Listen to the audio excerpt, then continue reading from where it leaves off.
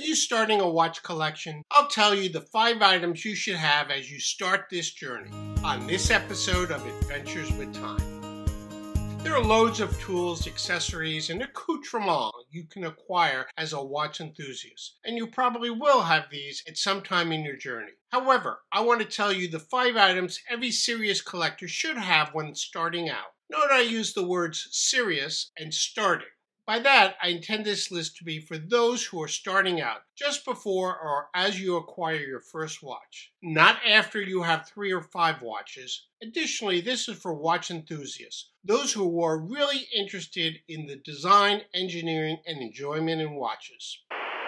If you are looking for any of these items, you can find them in my Amazon affiliate store. I'll leave a link in the description.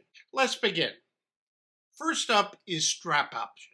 Especially when you have a small collection, having additional straps and bracelets allow you to artificially expand your collection without buying additional watches. You can switch up the appearance of your watch by changing from a strap to a bracelet, or from a 2-piece leather strap to a NATO. There are many options available at all price ranges. As a new collector, you will need to be aware that straps come in specific lug widths to match your watch. They also are often offered in different lengths. I, with my 7 7/8 inch wrist, need to ensure that the straps I consider will be long enough to fit my larger wrist. Other than that, go crazy, just not too crazy. I have a dozen or so straps, somewhat because I have watches with different lug widths. A few were impulse purchases which never got wrist time, but that's part of the fun of trying different straps.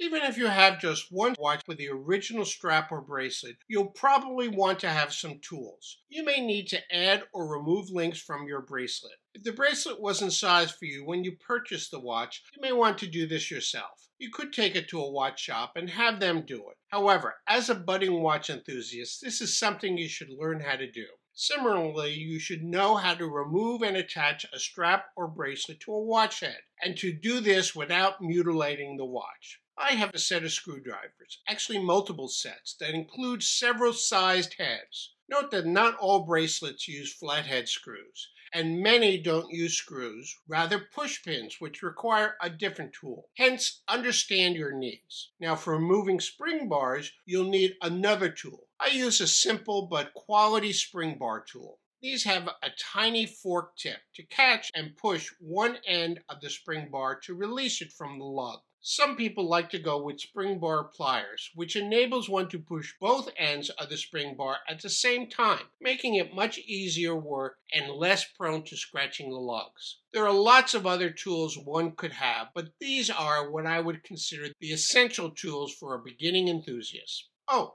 if you don't have something already, you should get a pad or other cushioned surface to place your watch on while you work on it. I simply use a desk pad I already had on my work surface. Watches get dirty, that's a fact. Even fingerprints can distract from the appearance of a watch. You'll want to clean your watch every now and then, but you'll need to be careful not to add micro scratches, especially to polished surfaces. My recommendation is that you get some microfiber cloths. These can be used to clean watch crystals, cases, and bracelets. You still need to be careful to remove any grit that can scratch a watch when using a cloth. You can rinse the watch if it's water resistant or use a dust blower. After that, a microfiber cloth will clean your watch nicely. As a new watch enthusiast, you're probably not ready or need something intended to remove scratches like a Cape Cod cloth or polywatch. That will come soon enough, but a nice soft cloth should be part of your watch arsenal. Remember in my intro when I included the words serious, referring to you being a watch enthusiast or collector? Someone who is serious about this hobby will want to closely examine their watches, inspect the details of the dial, and even the movement through a display case back. You will need a magnifier. I suggest a simple handheld magnifier. Some will use a loupe. I use this 5-power magnifier, which I've been using to look at coins for years. You may also want something you can wear on your head to free up both hands when working on a watch. Whether you use something you already have or get something specifically for this new hobby, I suggest you have a magnifier before you buy your first watch. Although not needed for your first watch, eventually, perhaps very quickly, you will have multiple watches. Storage solutions will be something to consider. Home storage for your collection, a travel solution when you want to take watches on a trip, and maybe a secure storage if you have highly valued watches. A nice watch box is usually the first storage a collector will buy. Often we end up with multiple boxes as we grow our collection. I started out with a 6-slot box, switching to a 12-slot box with an accessory drawer. We currently have a 24-slot box and a box for my straps. I found this storage box for my spare straps and bracelets to be very convenient. And I have this nice leather watch roll for when I travel. There are many options from which to choose. Search around and get the storage solution that best suits your needs.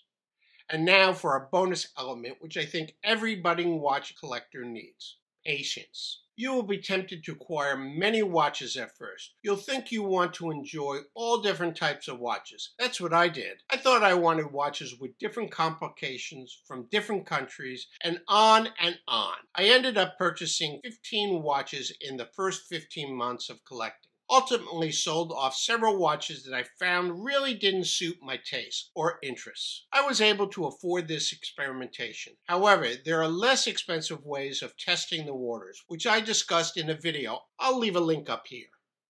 Undoubtedly, as you grow your collection and become a more experienced and adventurous watch enthusiast, you will want to undertake more intricate activities. Don't rush into these. However, when the time comes, you may find yourself needing the following: a digital caliper, spare spring bars, advanced tool sets, dust blower, movement holder, radicchio putty for dust removal, time grapher for measuring the accuracy of a watch, and the list goes on. But these can all wait. What can't wait is for you to watch these videos that will help you understand possible paths your watch activities may take. Thanks for watching, and I'll see you in my next video.